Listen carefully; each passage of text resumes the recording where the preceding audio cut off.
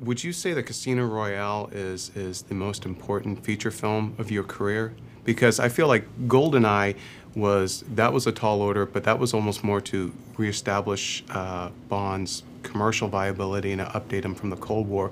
This is nothing less than a reimagining and a complete reboot, yeah. which is an even taller order. So would you say this is? I think in the sense that if I've failed, then it's a big it's a big risk, you know. Yeah. And the question was to hopefully tonally to get the movie so that it's very different, but it doesn't throw out all the, you know, keeps what's great about Bond, I think. And that was the idea, that we change it, but there's stuff we don't change. Yeah, it makes it leaner and meaner, and it kind of strips out the junk food part of it. You know? Precisely right. Yeah. Now, I'm a longtime Bond fan of the films, of the books, and one question I've always had about Bond was, is he a killer who was groomed to be a gentleman, or was he a gentleman that was cultivated to be a killer? Because I feel like there are two types of screen Bonds. You have your Frank Sinatra Bond, which would be Daniel and Connery, and then you have your Dean Martin Bond, which is Pierce and Roger Moore. They're similar, but they're different. You know what I mean? So, well, I think Fleming envisaged the Daniel Craig Bond, is what I feel. That was his original. I mean, you know, it's interesting, in the books there's no humour.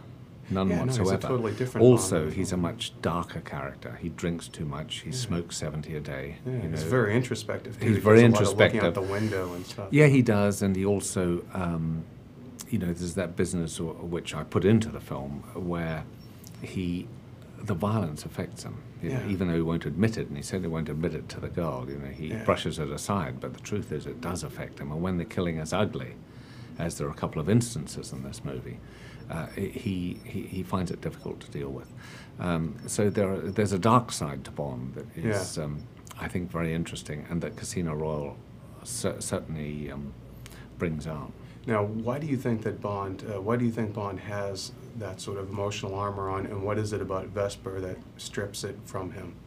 Well, I think in Bond's history, of course, he loses his parents. Yes. In a climbing accident, and the emotional shutters just come crashing down, you know, because he's very close to it. I'm giving you now a part of history of it, indeed. And he, you know, he's sent to Eton, he goes to live with an aunt, he goes to Eton College, he chats up some maid and gets thrown out of Eton College, ends up in Fetters College in Edinburgh, which is where Tony Blair went to, so that gives you an idea of what that college was about. There's your next Bond movie. Bond and Tony Blair. Tony Blair as M. Yeah. And so, you know, his background is what happens, of course, when he meets Vesper. Yeah. You know, for someone who's been totally emotionally closed down. I mean, there's a wonderful line from M who says, he says to him, well, you know, I worry that you could become emotionally involved, but I don't think you have that problem, do you, Bond? She says. You know, and he says no. Well, of course, once he meets Vesper, he falls in love with her. And suddenly, of course, everything that's been closed down emotionally suddenly becomes accessible again. Yeah. And okay. Well, just back on Blair real quick, I always thought it would be interesting, like, you know, Thatcher's son got busted trying to do a coup. That would be a great Bond villain. It's like somebody you can't touch, but he's got to go after him. Exactly.